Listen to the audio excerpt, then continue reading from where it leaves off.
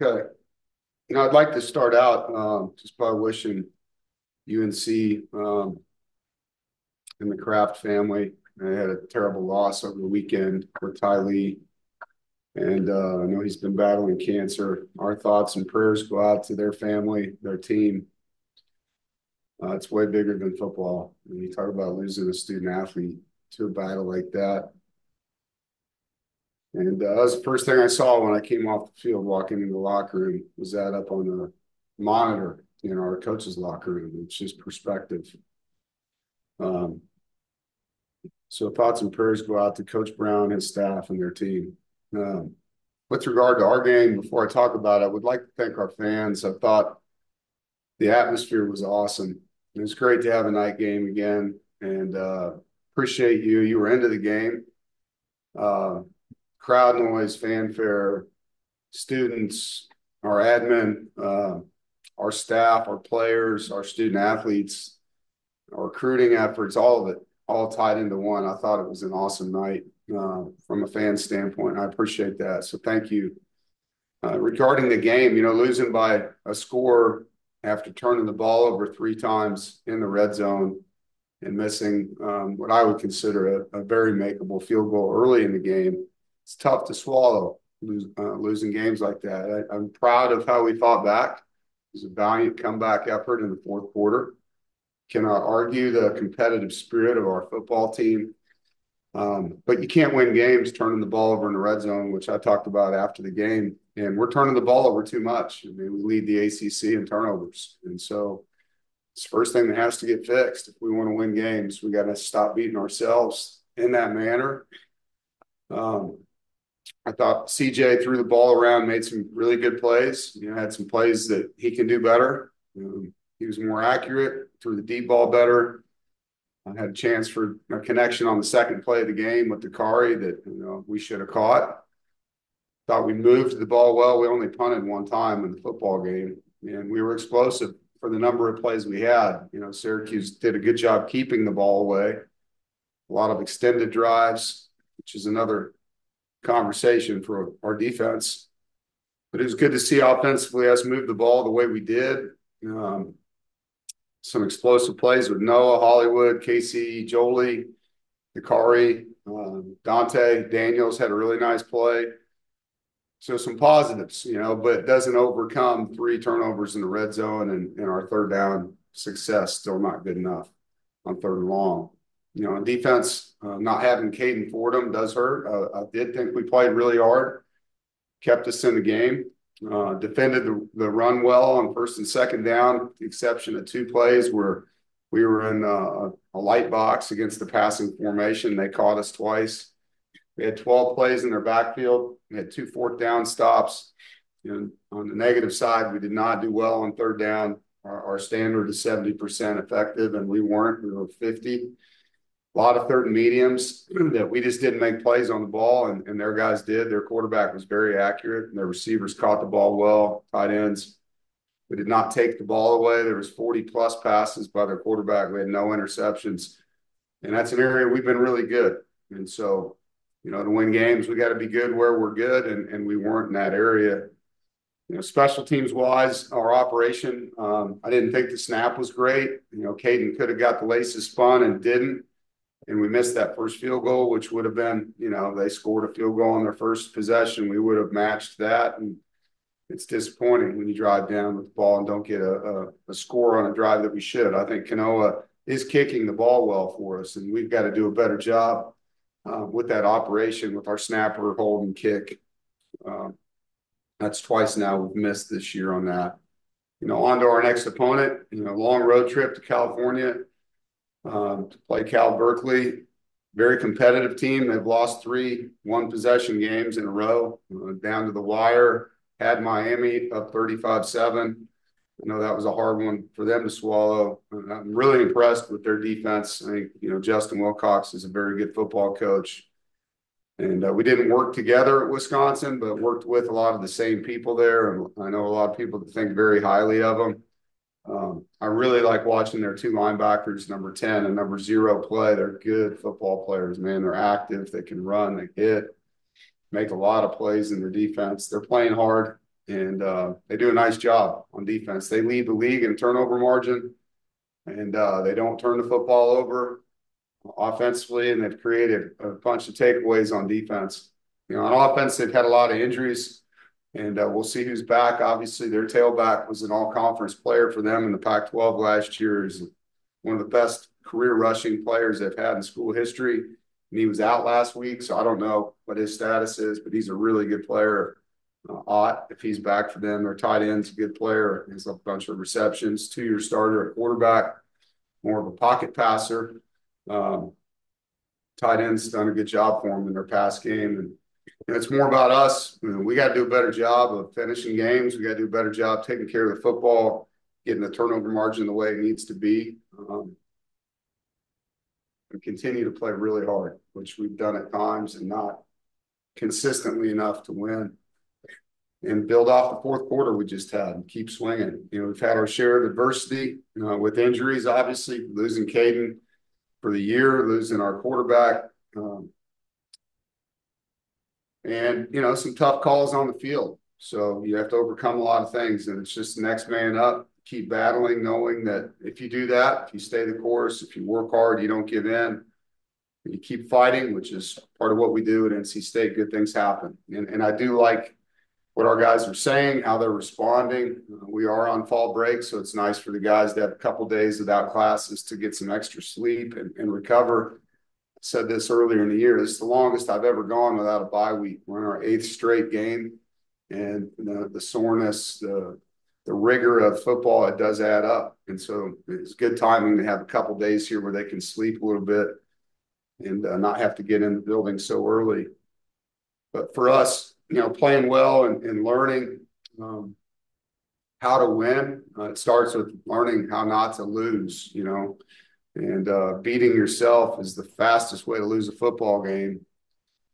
And I think we've learned the hard way just how precious winning is and how hard it is to win football games, man. When you're used to it and you start taking that stuff for granted, sometimes the football gods come back and remind you how hard it really is to win a game. And so our guys have learned that, our staff, our players, we've learned that the hard way. And so we can't take winning for granted. We can't take how to win for granted.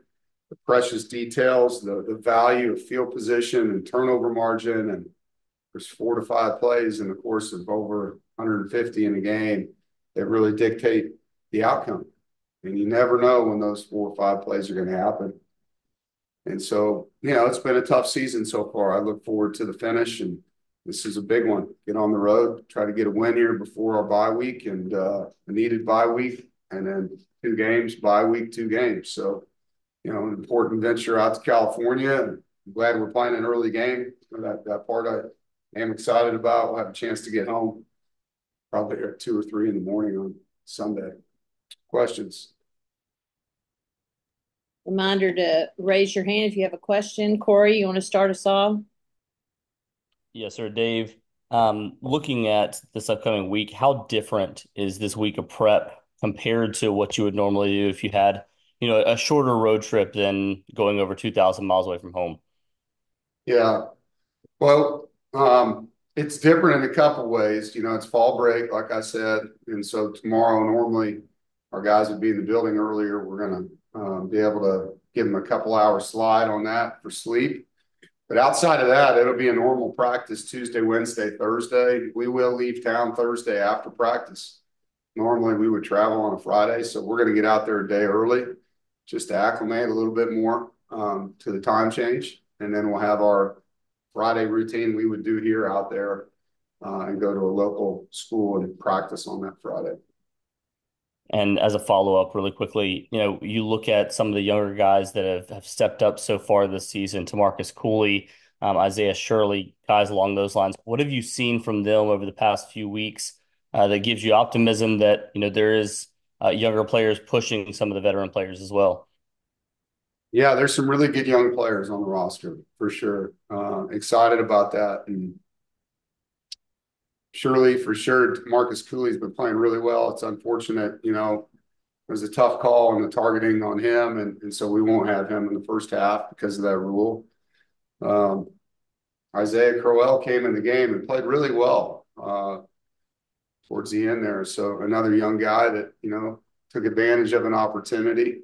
And you saw, if you really pay attention to our special teams, Ronnie Royal played in this game. Zane Williams played in this game. So some of our true freshmen were getting reps as you get into that 4 games where you can use them up. We'll continue to do that as we go. But, Noah's a young player. Noah's a freshman, redshirt freshman, and made some big plays in the game.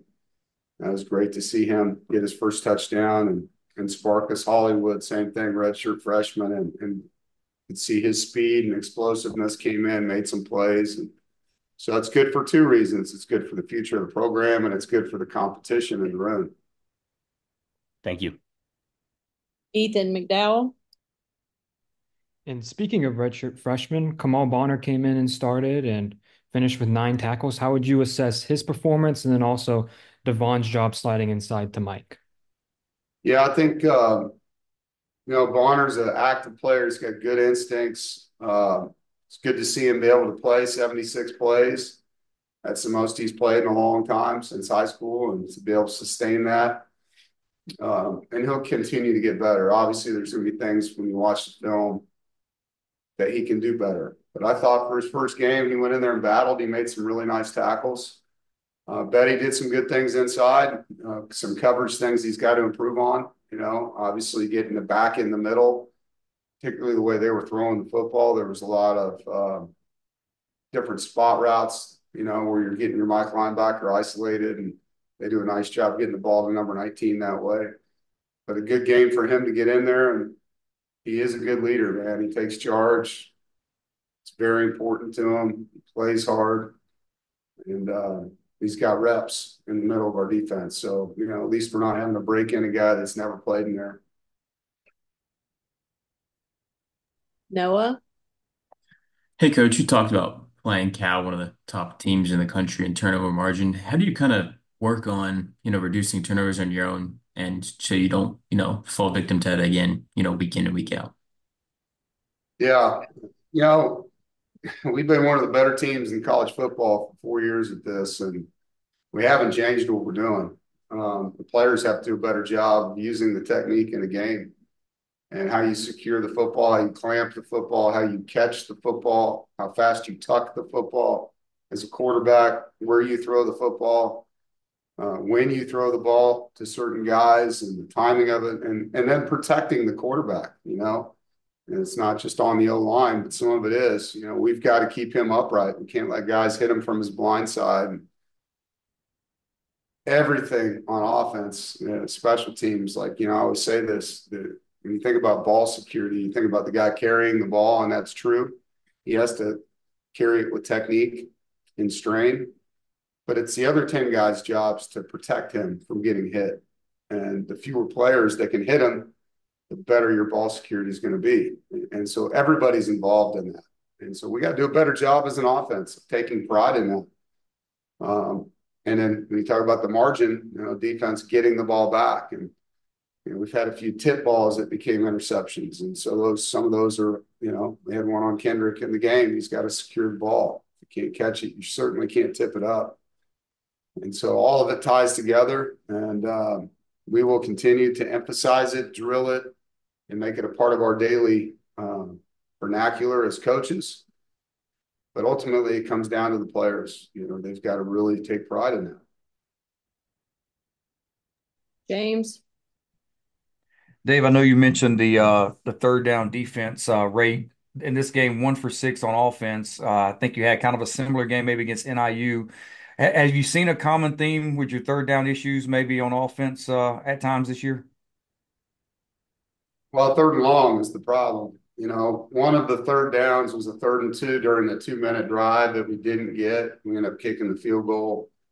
The others were 3rd and long, and that's a tough down and distance. We converted on 4th and long, but we didn't convert on the 4 3rd and longs. We were successful in our short yardage run game and 3rd and short conversions in the NIU game. I mean, the common theme is long yardage, and some of that's due to what we're getting right now, a freshman quarterback and all the things that he's having to deal with. So he's going to keep getting better. But I think third down success largely depends on first and second down success. The more third and shorts and third and mediums you're going to have, the better that rate's going to be. Thanks, Dave. Jaden? Yeah, Dave, obviously you opened with this, but have you been able to speak with Mac Brown since Tylee's passing? I reached out to Coach. I have not talked to him. I know he's got a million things he's dealing with, but I did send him a text after the game when I saw the news, and have not, had a conversation, but did reach out.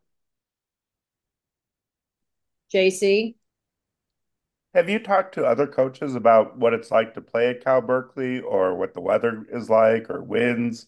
And is the Rose Bowl the last time you were actually allowed to play in California and not have the game canceled?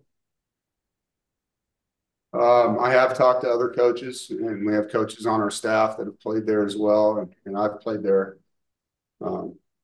So that part of it's covered. And as far as myself playing a game there, is that the question?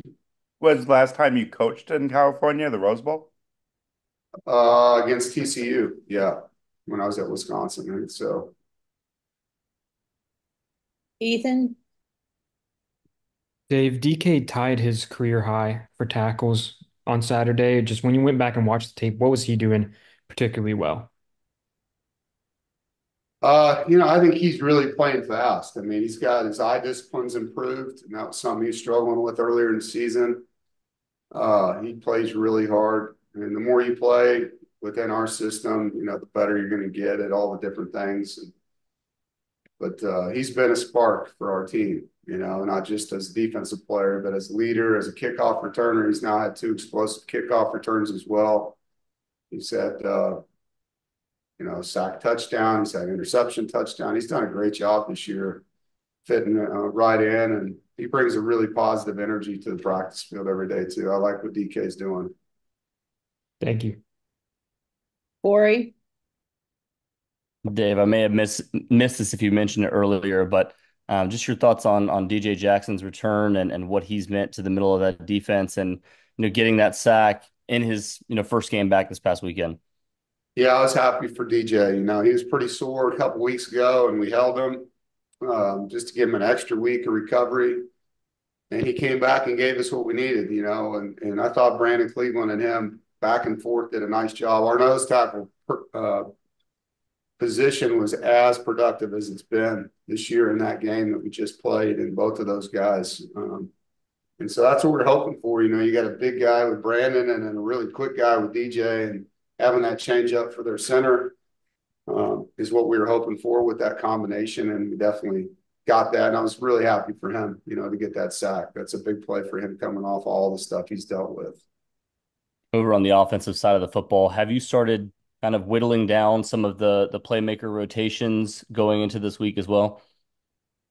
Yeah, we'll find out. I mean, I don't have our game plan yet. We'll have it by tonight. Our first practice is tomorrow. But the guys that are making the plays are going to play the most, and that's what the rotation will be.